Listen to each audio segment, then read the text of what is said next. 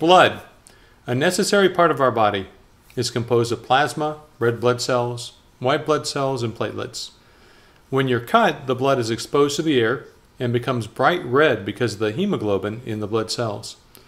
It's produced in our bone marrow, and its average lifespan is 120 days or 4 months.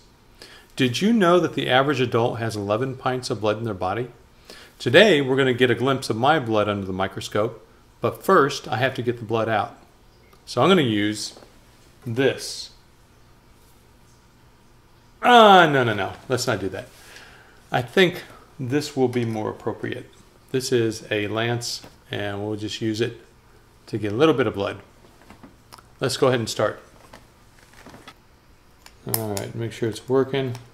There it is. All right, so here we go. I'm just going to kind of get the blood flowing into my tip of my finger so that I can get enough blood. All right, now we're going to do the puncture. Okay. All right, blood is coming out. Try to get as much blood as I can for the glass.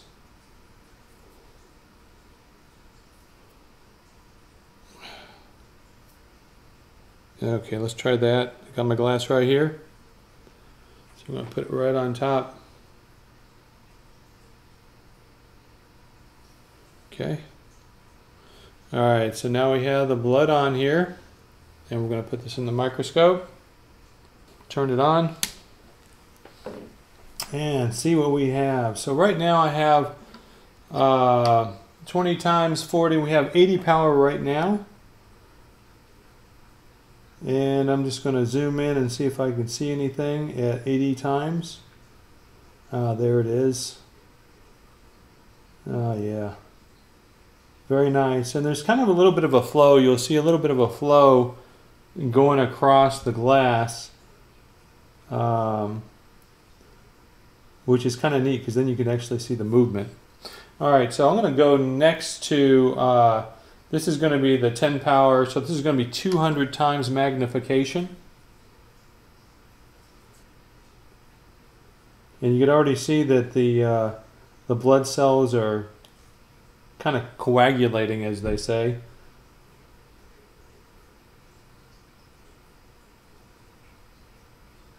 All right, look at that. Okay, so now I'm going to go to the next power, which is 40. So that's going to be 800 power. 800 times magnification.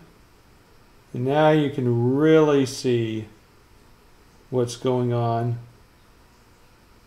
Very clear pictures of the blood cells moving around. And obviously they're coagulated. You can see some that look like they might be white blood cells.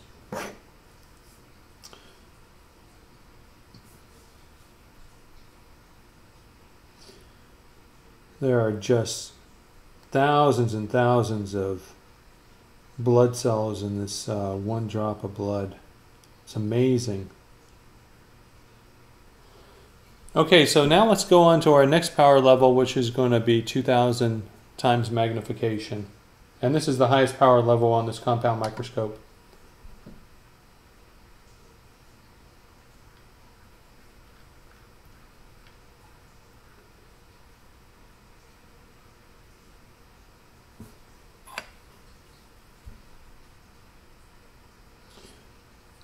Now at the 2000 magnification level, it does become darker because as you increase in magnification, you'll see